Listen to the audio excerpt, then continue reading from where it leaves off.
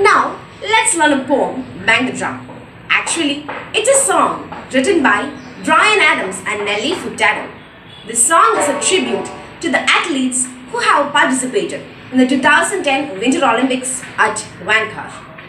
Let me read the first stanza of the poem. You and I, together we reach for the sky.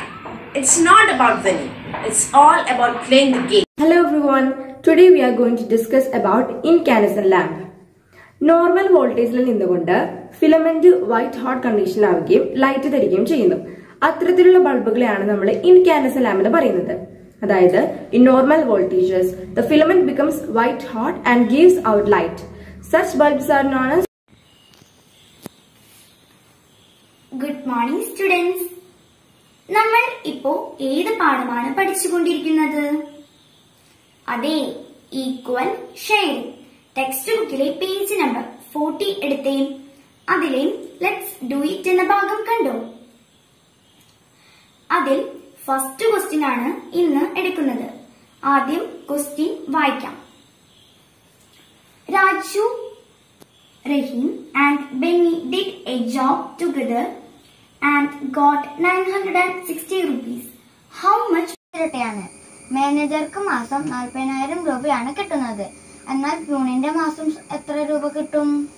നമുക്കൊന്ന് ചെയ്ത് നോക്കിയാലോ. മാനേജറുടെ ശമ്പളം മാത്രമേ ഇവിടെ തന്നിട്ടുള്ളൂ, പ്യൂണിന്റെ ശമ്പളം തന്നിട്ടില്ല.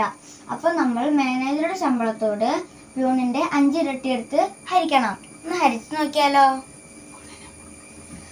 എല്ലാരും ഗുണനം പഠിച്ചിരിക്കണം കേട്ടോ.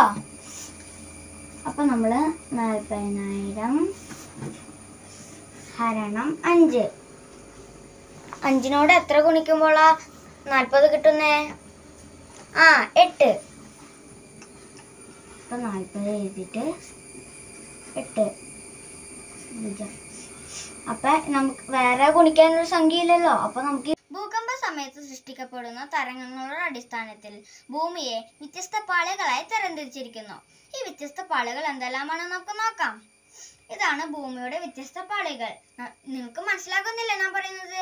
ഏറ്റവും പുറത്തെ പാളിയാണ് ഭൂവൽക്കം, അതിന്റെ പിന്നത്തെ പാളിയാണ് മാന്റിൽ, ഏറ്റവും ഉള്ളിലത്തെ പാളിയാണ് പുറക്കമ്പ്, ഏറ്റവും അകത്തെ പാളിയാണ് അകക്കമ്പ്. ഏതൊക്കെയാണ്? അകക്കമ്പ്, പുറക്കമ്പ്, മാന്റിൽ, ഭൂവൽക്കം. നമസ്കാരം, 10ാം ക്ലാസ്സിലെ ബയോളജി ക്ലാസ്സിലേക്ക് എല്ലാ കൂട്ടുകാർക്കും സ്വാഗതം. നമ്മൾ കഴിഞ്ഞ ക്ലാസ്സിൽ പഠിച്ചത് നെർവസ് സിസ്റ്റത്തിന്റെ ഭാഗങ്ങളായ സെൻട്രൽ നെർവസ് സിസ്റ്റവും പെരിഫറൽ നെർവസ് സിസ്റ്റവുമാണ്. അതോടൊപ്പം ബ്രെയിൻ എങ്ങനെയാണ് പ്രൊട്ടക്ട് ചെയ്തിരിക്കുന്നതെന്നും ബ്രെയിനിന് എങ്ങനെയാണ് ന്യൂട്രീഷൻ കിട്ടുന്നതെന്നും നമ്മൾ പഠിച്ചു. ഇന്ന് നമ്മൾ പഠിക്കാൻ പോകുന്നത് different parts of the brain and their functions. ആദ്യം നമുക്ക് नमस्ते बच्चों, आज हम एक मजेदार कहानी के बारे में बताना जा रहा है. इस कहानी का नाम है पक्षी और दीमक. कहानी का नाम क्या है? हाँ, पक्षी और दीमक.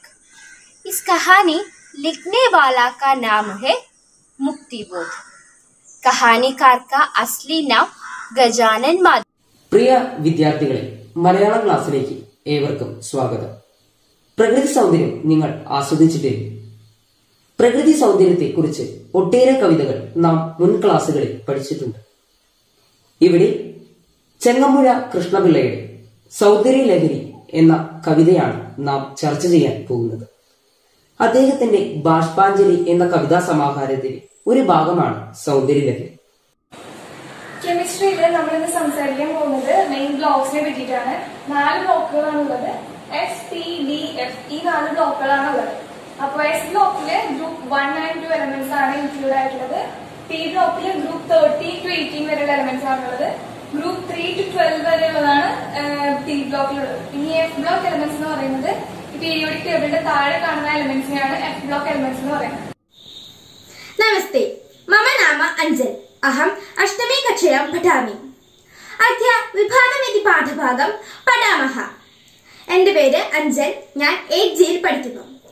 അധ്യാപക ദിനത്തോടനുബന്ധിച്ച് ഇന്ന് നിങ്ങൾക്ക് സംസ്കൃതത്തിലെ ആദ്യത്തെ പാഠമായ വിഭാഗമാണ് എടുക്കുന്നത്.